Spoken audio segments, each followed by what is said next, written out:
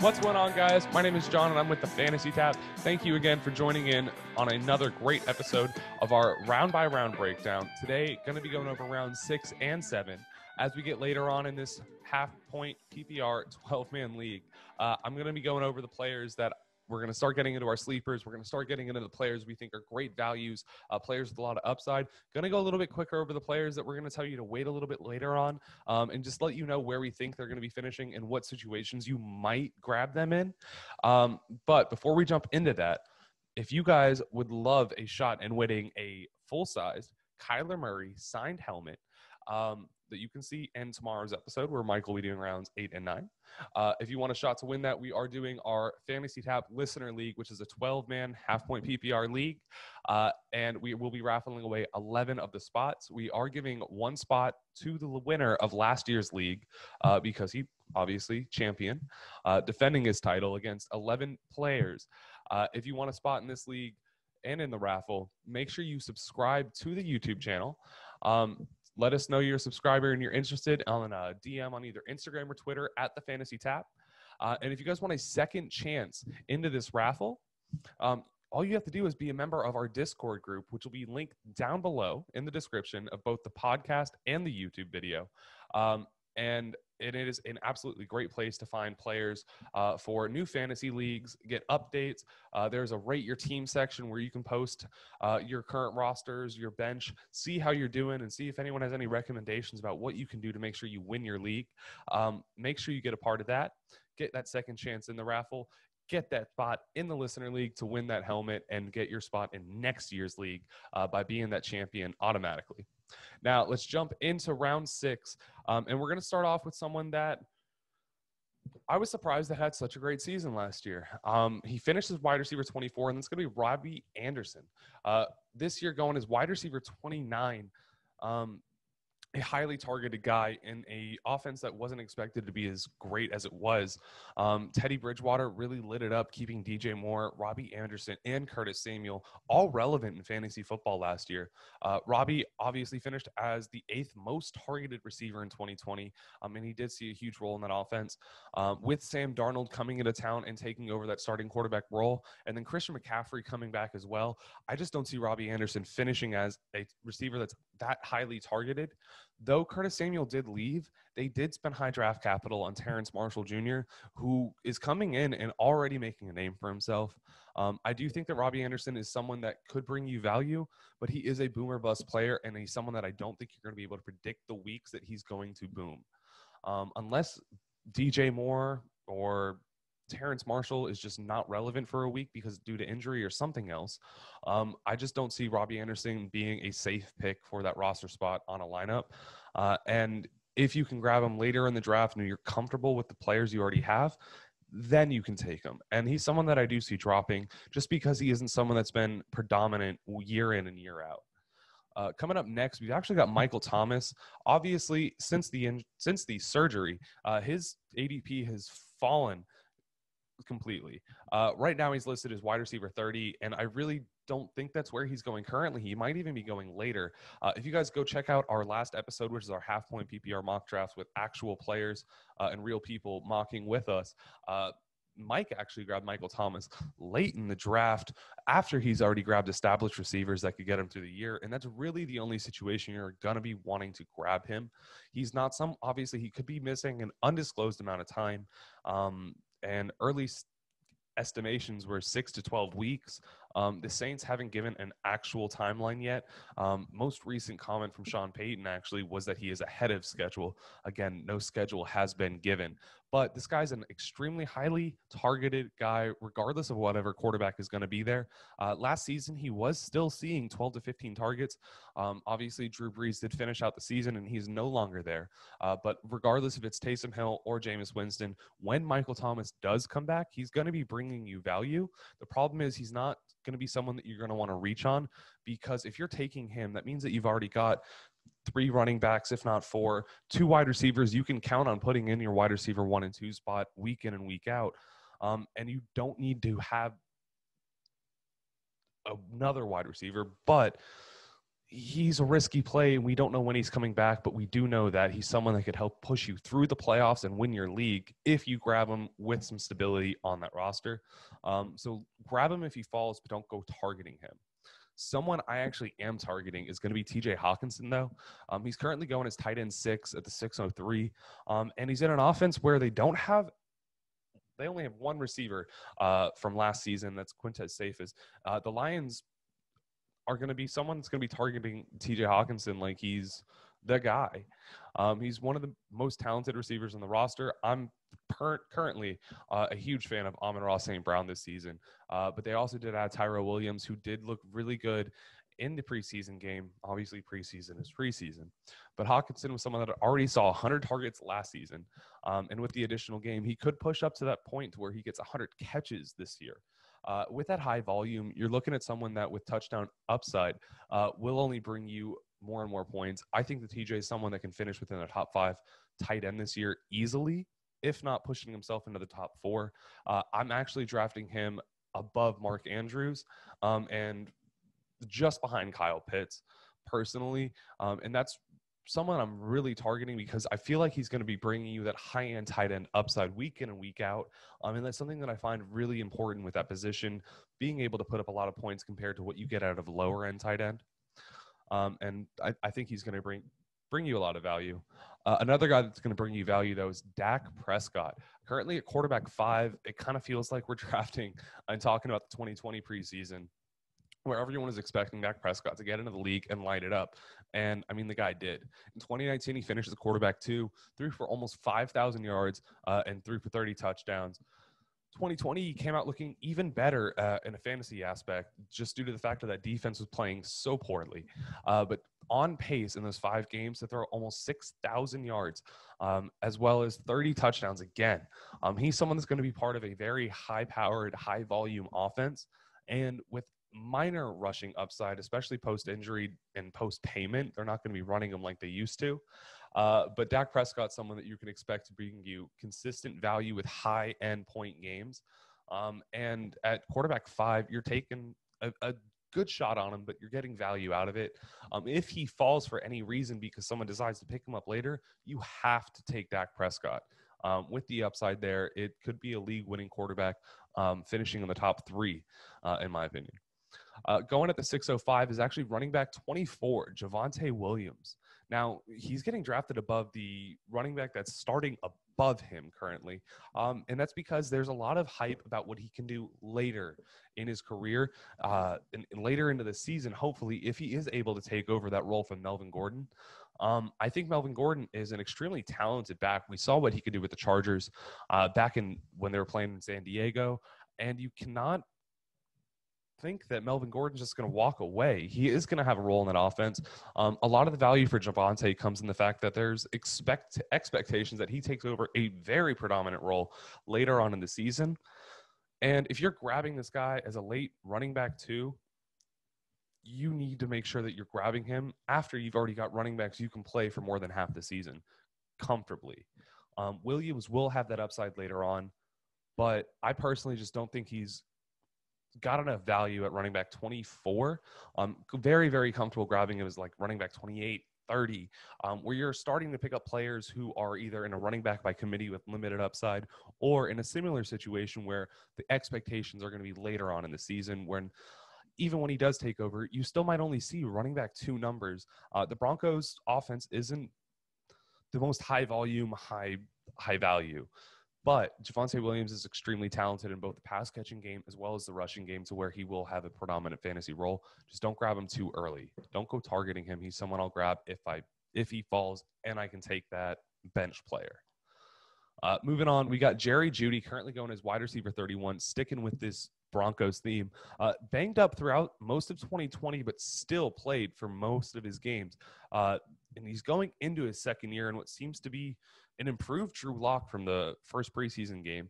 Or we get Teddy Bridgewater, which I mentioned earlier, was able to keep Curtis Samuel, DJ Moore, and Robbie Anderson valuable in fantasy aspect. And I think it's enough upside for Jeudy this year to be comfortable taking him, especially with the fact that Courtland Sutton's coming back this year, hopefully healthy. A little bit of pressure off of Judy this year would be go Miles.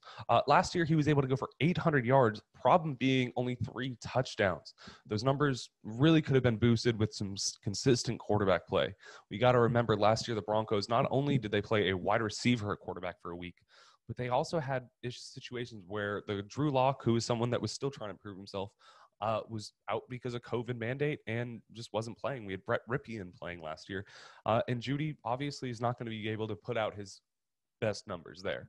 If Drew Lock takes a step forward or Teddy Bridgewater comes up, we're talking about someone that has top 10 wide receiver upside with his play after the catch or yards after catch ability, his ability to take the open field and make it into an easy touchdown. Extremely shifty from what we saw in college and showed flashes in his limited opportunities last season. I think he's someone that if you're grabbing as a wide receiver 2, you're pretty happy with that. I mean, obviously, wide receiver 31, you're almost grabbing him as a third wide receiver, and you're going to be getting a lot of value in there. Coming up next, we got Myles Gaskin, currently running back 25. He was for a lot of people a sleeper pick, but after the first preseason game, we saw Malcolm Brown come in early and taking over a strong starting role, and that definitely takes away a lot of Myles Gaskin's upside. The problem for Gaskin was he was an absolute stud in fantasy last year, especially after week 9 when Tua came in. He was actually never fell below running back 14, finishing as a top 10 running back 3 out of the 6 weeks that he actually played in those from week 9 on. And his problem was that he wasn't super healthy, but he was a great 3-down back. If Malcolm Brown is that starting running back for us, do not grab Myles Gaskin. He's someone that's going to be in my opinion, I think he's going to take over the role from Malcolm Brown. Malcolm Brown does have that red zone rushing upside, that goal line back build, but Myles Gaskin is someone that's talented, and it's going to be a running back by committee. And hopefully you can grab him for a value, and he has a chance to really take over in that offense. But don't go spending the pick on him right now. I'm avoiding him after this week. Going at 608, it's actually Courtland Sutton. We're going to be finishing up these Broncos pretty quick, it looks like. Wide receiver 32, and only played 1 game last year, so we can't really look at what happened then. But before Jerry Jeudy was there, he was able to rack up 1,100 yards on 72 catches in 2019. And with Jerry Jeudy there as well, I think they're both going to both get some upside from the other guy being there. Both receivers extremely talented. Courtland Sutton proved that he can handle that offense by himself, putting up solid fantasy numbers. But with Jerry Jeudy there taking off a little bit of pressure on the back end, it just gives them a chance for both players to be able to thrive and have solid numbers. They do cap each other slightly. I do think Jerry Jeudy is the better receiver, but again, we've seen multiple teams be able to produce 2 high-end receivers, and I think Courtland Sutton's going to be bringing you a lot of value week in and week out. Doesn't really have that wide receiver 1 upside, but he brings you such a confident floor that you can play him almost weekly. And then he might have games where he booms out. And if Drew Lock is someone that balls and gets that starting role completely, he earned it over Teddy Bridgewater, who's someone that you can just throw in there and at least he'll air the ball out. So I think that Courtland Sutton's another safe pick. And if you can take him as your second or third wide receiver, you're not doing too bad. Coming up next, we got Kareem Hunt. And while a lot of people used to consider him a sleeper, he's been jumping up the draft boards quite a bit. And I'm not super hot on him. Obviously, he came back. He played weeks 1 through 4 as the lone back in Cleveland. And then Nick Chubb came in after that. And he was still able to find some relevancy, mainly due to the fact that he's an extremely great receiving back, as well as being a good running back, being able to run anyone over. But Hunt does carry a lot of value if Chubb misses time, as we saw in weeks 1 through 4. The problem for me is, though, without that touchdown upside, he's not getting enough touches. You're grabbing someone who does get touches every game, receiving work every game, and then will vulture a couple touchdowns here and there. But if you're looking for someone that you can play every week in and out and expect high-end numbers or a big, big game, you're not going to get it from him. You're going to be getting mid-range numbers to the point where you might regret playing them. After week 5, once Nick Chubb came back, he was Kareem Hunt was running back 19 on the season. Or I'm sorry, through weeks 5 through 17. But if you remove the one game where he had a 2-touchdown game and only 6 touches in week 14, he instantly falls to running back 31 in that time frame, which automatically you're not getting that value at running back 26. He had multiple games where he was getting 10 points or less, and he's not going to be as safe as a lot of people are rejecting him to be. But if you're looking for someone and you're in a deeper league where running backs have gone very, very quickly and you've neglected that position, or you've gone with a 0 RB strategy, Kareem Hunt, someone that can get you almost guaranteed 8 points per week with the opportunity to get you high-end numbers. But if you're in a league where running backs are still somewhat valuable and you can looking to put this guy as your number 2 running back because you grabbed a receiver or grabbed a tight end, I'm just not doing it. There are still some running backs down below who can get you a lot of value. Chubb, Hunt is someone that I'm looking to grab. Again, at that running back 30 with a different idea than Javonte Williams. Coming in at number 610, we're looking at Devontae Smith, wide receiver for the Philadelphia Eagles, previous Heisman Trophy winner, and looking to already walk into a number 1 receiving role for the Philadelphia Eagles. A lot of beat reporters coming out after week 1 of the preseason talking about how Jalen Hurts is definitely that franchise quarterback for the Eagles, and that could mean a lot of great things for Devonta Smith. He's already been a little bit banged up, and I think he's pretty high risk, in my opinion, at wide receiver 33. He does have the upside of finishing as a wide receiver 2 at the end of the year, but I think the quarterback play in Philadelphia, with Hurts being someone who will run the ball, but they also like to target their tight ends very frequently. In week 1 of the preseason, we've already seen Dallas Goedert and Zach Ertz find some work, as well as there being other receivers there that are still unproven. It's a very young receiving core, and the ball can get spread out a lot. We really don't know how many targets Smith is looking to have by the end of the season. And we haven't even seen what he can do against a full-speed NFL team. Being drafted this early, I think, is a high-risk, high-reward situation. There is a realm where he could be a top wide receiver 2, getting 100-plus targets throughout the season, 130 targets, just being the fact that the other receivers could be terrible. But you're getting someone that also who could be an absolute bust with the Eagles draft history, and I'm staying away from most of the Eagles receivers at this point. Moving on, we got DJ Chark, wide receiver 34, going off the board at the 6'11", so grabbing him just at the end of the 6th round. He is the proposed wide receiver 1 for their new quarterback, Trevor Lawrence, and last season and the year prior was kind of a boomer bust player with Gardner Minshew under center.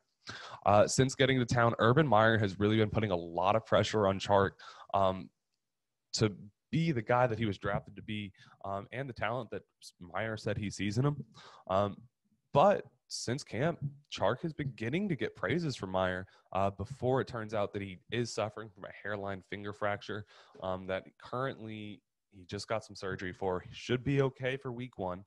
But you're grabbing him as a top 34 receiver, and I think you're going to be grabbing him in that boomer bust situation. You're not looking to start him as that wide receiver 2. But you could be getting a lot of value for him. Obviously, my reasoning for that is the fact that they do have Laviska Shenault.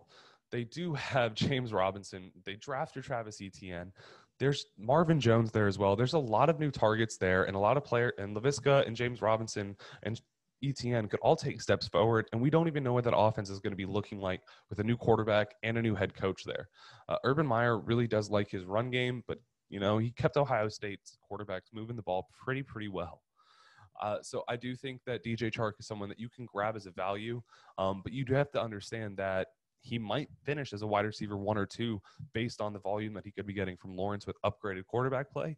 But he also could be someone that could finish at the low floor, either not being able to finish the entire season, which he hasn't been able to do yet, or just not being able to be the guy for Meyer that Meyer wants him to be. I do think that you should take the pick on him. I have him in a couple leagues, so I might be a little biased there. But wide receiver 34, expect low-end wide receiver 2 numbers with wide receiver 1 upside from him. Deebo Samuel coming at wide receiver 35. I kind of like it. We already saw in week 1 of the preseason, Jimmy Garoppolo targeted Deebo Samuel on the first pass, so he's going to be seeing some sort of targets. Even though we are expecting George Kittle and Brandon Ayuk to take big roles in that offense in a pretty run healthy team. Obviously, they do have a 58% pass share in their offense last season, even though Garoppolo missed the majority of it. But the problem for me with Samuel is the fact that the only good game where he finished outside of the top 24 receivers, above a top 24 receiver in the limited games that he plays, was the one game that Kittle and Ayuk were out and he played. He averaged 10.5 points, but take away that 22.4 point game, and you're looking at 6.4 points. Deebo Samuel was not very consistent last year, but again, banged up. He will have really good flex appeal in mid to deep roster leagues. But you're still at that point in the draft where you might be trying to grab your wide receiver 3 or your wide receiver 2 if you've gone running back heavy. And I don't think that's someone you're going to be looking for that upside right now. I will take him in the next round, at the end of the next round, possibly at the beginning of the 8th if he falls. There's still some upside players here. Coming up next, a boomer bust player again, a sleeper for a lot of people, especially in best ball leagues. That's going to be Michael Gallup at wide receiver 36. Michael Gallup will be a wide receiver on a wide receiver 3 on a high volume, high scoring offense, which means he'll inevitably have those big games. And that's going to push his end of season numbers up. But outside of those big games, he is going to be putting points up that are not going to be favorable for you. He'll be getting those 6, 8, 9 point games where you're going to be looking for someone to be giving you 10 to 15. But eventually he'll have that 2 touchdown game and he'll finish as a wide receiver 3 by end of season. So with a healthy Dak, Michael Gallup can do a lot, especially if the case where Amari Cooper or CeeDee Lamb comes out due to injury or COVID restrictions or whatever. In a weird situation, Michael Gallup's almost a handcuff receiver. We know what Amari Cooper, Michael Gallup, and Dak Prescott can do together. If Amari Cooper's out and it's CeeDee Lamb, you're still in the same situation where you're looking at someone to have wide receiver 2 or better numbers week in, week out in a full workload as the number 2 receiver on that team. So he is someone with upside week to week if that happens. But still, grabbing him a little bit early for what you're going to be getting, it's just not going to be consistent. Not someone I'm going to be targeting, but I'll be targeting later in drafts if he falls because everyone's hot on Cooper and Lamb at the moment. Moving on, we got Tyler Boyd at the 702 going as wide receiver 37. One of the reasons that I've kind of been avoiding the other receivers is the fact that Tyler Boyd's sitting right here. Tyler Boyd is someone that last year when Joe Burrow was playing as quarterback in those first 11 weeks, Tyler Boyd is wide receiver, a top 10 wide receiver 3 times, and someone that never finished below a top 15. He was a top 15 5 times in those 11 games. He's extremely consistent. He's an extremely great receiver. Last year, T. Higgins and him were able to find a strong role together. And even though Ja'Marr Chase is coming in, Mike pointed out a really good point. Ja'Marr Chase hasn't played competitive football in a year. He's hasn't really shown out in practice yet. There's already been some reports that he isn't getting the separation that they're looking for. And Tyler Boyd and T. Higgins are going to be starting off this year with a healthy Joe Burrow. And more than likely, as those number 1 and 2 receivers, 1A, 1B, 1C even. I do think that Tyler Boyd does give you a little bit of consistency, especially as these later wide receivers come. But his upside is capped. So he's one of those receivers where I'm targeting if I'm looking for just a player I can play in that flex position every week almost, and then still have those wide receiver 1 upside. Moving on at the 703, we've got Russell Wilson. Quarterback 6 right now, so it could be a little low compared to what you saw in the beginning half of the season. But if we see end of season Russ this year, we're going to be hitting a complete reason you lose your league. Last year, he was finishing as a quarterback 2 up to week 4. And then after week 8, he only finished above a quarterback 12 once. And even then, he was only quarterback 8 on the week. Seattle's defense last year was giving up so many points in the beginning part of the season to where they just forced Russ to cook. They made him air the ball out. Then he had no other options. Getting into games with the Cowboys and the Falcons, two teams that were allowing a lot of fantasy points last year. So you're not going to be really getting that comfy feeling with Russell Wilson in the 7th round right now. There are still quarterbacks that have the upside. And if Russ didn't have that strong start last season, you're looking at someone that's going to be getting you quarterback 2 numbers. And from what we've seen so far, they're going to let that ball just move. But I just don't feel comfortable taking Russell Wilson early if he's a quarterback that I see a lot of value in later in the draft. As someone that falls, I do like other players before him that are currently listed below him. And one of them will be on this list just coming up soon. Next on the list, though, we do have Trey Sermon, running back 27, going at the 7-4 pick. He's another running back, kind of like Javonte Williams, where there's a lot of expectations of him to take over a very strong role in a run-heavy offense by mid to end season, with a lot of expectations for his future in seasons to come. He's joining the 49ers, and they just have so much depth there already. But Sermon has already started seeing running back 1 reps with that first team.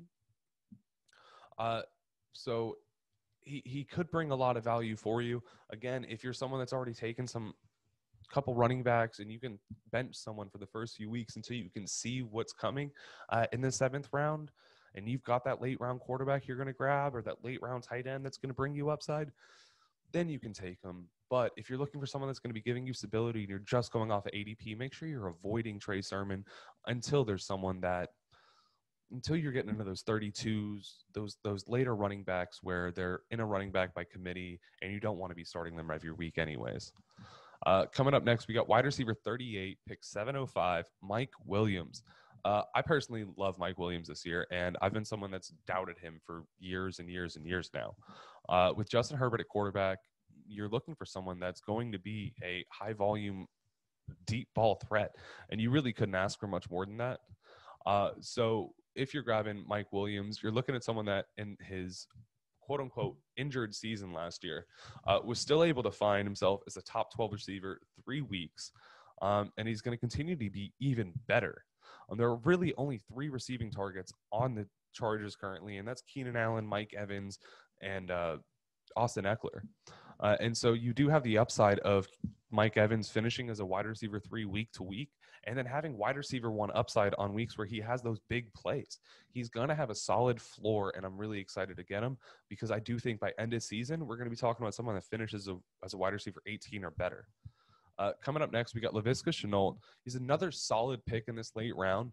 I kind of value him a little bit more than DJ Chark, honestly, and that's because I do think that Shenault's someone that has a lot more yard after catch upside. He is another young guy that once they get the ball in his hand, he can do a lot of things. Last year, we saw them using him on the screens, on the end arounds, on the sweeps, and on the pass catching game. With an upgraded quarterback play, we're going to be seeing a lot more work from Shenault this year. And I do think that he is someone that can find himself as a low-end wide receiver 1 by end of season if Chark doesn't work out, and he does. I do think that regardless, you're going to be finding him as a wide receiver 2. He finishes as a wide receiver 2 23% of his weeks, and a wide receiver 3 65% last year in his limited time. Looking to take another step forward, and they're going to be getting him involved with that quarterback. I'm really excited for that Jags offense, and there's a handful of players I'm looking to grab. Coming up next, we got Chase Edmonds, running back 28, kind of a risky player with the situation that he's in. The Arizona Cardinals running back game hasn't been the strongest with Kenyon Drake and him last year, but he's someone that kind of has a solid floor. If he is in a running back by committee with James Conner, who's the recent addition there in Arizona, he's going to be getting a majority of the pass catching work. So in a half-point PPR or full-point PPR league, Chase Edmonds is another guy that's giving you a moderate floor, looking at 8 to 10 points per game almost, if he gets that pass catching work, especially if he gets the touchdown and he's still that running back 1 for the team. The problem for me, though, is his upside is completely limited. I do think James Conner is going to be that red zone goal line back. It's going to be getting a majority of the touchdowns in the rushing game there. And with Kyler Murray being a very, very good rushing quarterback as well, eating into those rushing touchdowns and those goal line opportunities. Edmonds' ceiling's pretty capped. He's someone I'm only grabbing if I'm looking for some sort of stability early into the season on my team. If he falls way below in like the 9th round because no one wants to touch him, maybe I'll take the shot on him, but only if I'm looking for late stability because I went 0 RB or something. Moving on, we got Juju Smith-Schuster, wide receiver 40, and honestly, he's another great pick. A lot of these running backs I'm not drafting because there's a plethora of solid receiver pickups here that are going to be giving you great, consistent numbers. The Steelers finished last in rushing yards last season and attempts due to poor offensive line play, and they've only done a little bit to make that a little bit better. They obviously drafted Najee Harris in the 1st round last year, or in this draft, and he's going to be used very predominantly in this offense. But Juju Smith-Schuster did re-sign with the Steelers, and they're not paying the guy just to show up. He is going to be an extremely prominent piece of this offense, actually expected to play more on the outside, where he played when Antonio Brown was there, and he had these big seasons. Last year, Juju lined up in the slot 82% of the times, and Tomlin himself said that they're going to be getting him outside. In 2018, when we saw the 140 targets, beautiful wide receiver 1 season from Juju, he was lining up in outside 50% of the time or more, and moving him inside and still receiving 20% of the total targets last year. I think Juju can finish wide receiver 2 in a high volume offense that he's in, especially if he starts getting into these touchdowns. Last year's Chase Claypool, someone that everyone's expecting to take a huge step forward, but as someone that is not going to, he did show a lot of flash, but the flashes were so big. There's just too many expectations. Juju is a very talented receiver, especially in an offense that's going to be throwing the ball. I like him a lot. Problem is for me, his upside's limited because there are other targets there. There's just so many targets to go around. And then one of my favorite quarterbacks out of the draft, and I love if he's going this late, currently quarterback 7, Justin Herbert. Last year finishes 8 out of his 15 weeks as a quarterback 10, and 5 out of those 15 as a quarterback 5 or higher. He's a big arm quarterback throwing the ball for 300 yards and 2 touchdowns more than 6 weeks last season in a fast-paced offense. With his targets like Keenan Allen, as well as Austin Eckler getting banged up last season, moving into this second-year offense with the second-year quarterback, I am so excited for it. I think he's someone that's going to be pushing for those 5,000-plus yard season and probably 30 to 40 touchdowns. I think we're going to be seeing a lot of Justin Herbert this year, and everyone that grabs him is going to be extremely happy. Just make sure you're not taking him too early, but understand he is someone that a lot of people are going to be targeting. He's not the most mobile. He will run the ball, and when he does run the ball, it's in touchdown situations. Last year, he got 5 rushing touchdowns on 55 rushing attempts. That's almost a 10% touchdown percentage. You know, the guy's good. So make sure you guys are grabbing him, but make sure you guys are grabbing him at the value. 7th round is solid. You can really stack up your team by then, and you're still getting high-end quarterback numbers at a consistent level. Now, one of Mike's favorite people to draft, and if you guys are in a league with him, make sure you're grabbing him above his ADP, because that's Antonio Brown, currently going as wide receiver 41. He has been shooting up draft boards. He used to be listed in the 9th round, and even then, some people were still sleeping on him. No one wants to remember that though he had his own social antics and maybe he's not everyone's favorite receiver anymore because of that, the guy's still incredibly talented. Last year, he kind of didn't have the end of season finish because he didn't even start playing until week 9 with the Bucs. And he really didn't even start getting on a roll until the last 3 weeks. In those 3 weeks, he went 27 catches for 4 touchdowns, almost 300 yards. You're talking about almost wide receiver 1 numbers from someone that's going in the 9th round. Or in the 7th to 9th round. Make sure you're getting a part of this. The Tampa Bay offense is going to be extremely high volume this year, I believe, especially with Tom Brady really starting to take a step up in the second half of the season. We could be talking about 600-plus attempts on a 17-game pace. So personally, if you can grab Antonio Brown, he's someone I'm actually willing to take a reach on, because I do see that you're going to be getting wide receiver 2 numbers from him every week, with the opportunity for him to have wide receiver 1 numbers. Regardless of the fact that Mike Evans is there or the fact that Chris Godwin's there, Antonio Brown's going to be taking a role early on and often. only having 3 weeks out of his 8 weeks last season to fall below 10 points. The consistency factor is going to be there for you. Moving on to running back 29 is actually going to be Damian Harris, another really safe pick with minimal upside. Last year, he was averaging over 5 yards per carry. In 30% of his games, he ran for over 100 yards. And then the problem, though, no pass catching work. Dude doesn't get the ball a lot in the air. In those games, he only had 5 catches, targeted 7 times, and also did not get a lot of touchdowns, only 2 on 137 attempts. Obviously, Cam Newton was running the ball. But we get Mac Jones in there, or Cam Newton starts running the ball in the red zone. You're talking about someone that could easily shoot up the end of season rankings if he does start getting a full workload. In the first preseason game, he was the only running back to get an attempt within the first 2 drives with Cam Newton at quarterback. And then Mac Jones came out looking strong. As a Dolphins fan, I'm personally a little scared. He looked decent. And he looks like he might be taking over that role a little bit earlier than a lot of people were projecting. And in that case, Mac Jones isn't going to be running the ball in 13 times this year. Damian Harris might get 10 touchdowns. If Damian Harris gets 200 attempts, we're looking at someone that can easily crack 1,000+ yards. And with those touchdown upside, you're talking about someone that can finish as a top 24 running back, if not better, every week. I do think that Damian Harris could be a great value for a lot of players. And especially if you're going for those late running backs or looking for that running back on the bench with upside, he's someone you could take. And then coming off at wide receiver 42, last pick of the 7th round is Curtis Samuel. He's kind of coming off a hype breakout season, also coming off of an injury where they just came back to practice this week.